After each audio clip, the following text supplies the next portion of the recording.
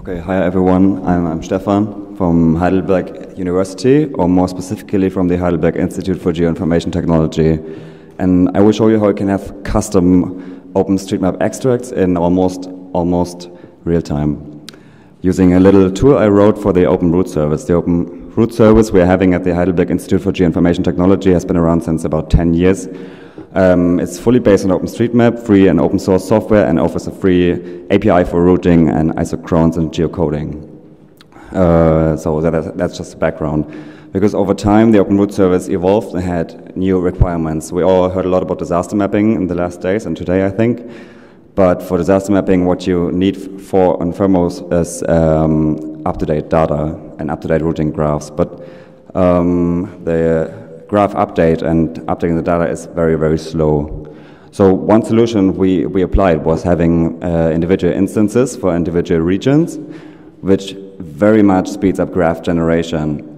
So in the end, it basically looks like this. We can have a little checkbox down there where you can choose the region, and then it just switches instances. But still, you need up-to-date data, and this is where my little project came in, which is called realtime OSM, to provide custom OpenStreetMap extracts.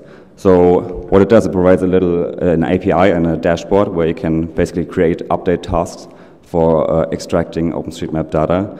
The whole thing is based on a Node.js server. It manages all the update tasks or jobs in an SQLite database, keeps them up to date, and provides a low-level API which you can actually use from your other applications, or this web front end we have seen.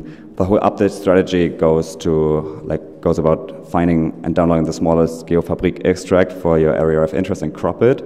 But if you don't want to do this, we also have Planet file support, so you can actually supply a Planet file. And then afterwards, we keep it continuously up to date with OSM update. If you want access, we are hosting an instance right now, and for the next 2 or 3 days, which you can just put into your web browser and have a look at it. Or you can send us an email at info@higit.org. So this is from me. I'll keep this slide up, so you can maybe take a photo if you're interested. And if I have 1 more minute or something, I can still show you the whole thing. This is the web page, and this is our instance running. I created one for Milan, so you can basically have this map visualizing all your jobs, and the table show you information. The layout it's a bit rough right now, so if you break it, it's broke. And then in the end, if you want to have the data, you can basically download the one from Milan, and it's downloading right away. Okay, thank you very much. Thank also to Stefan.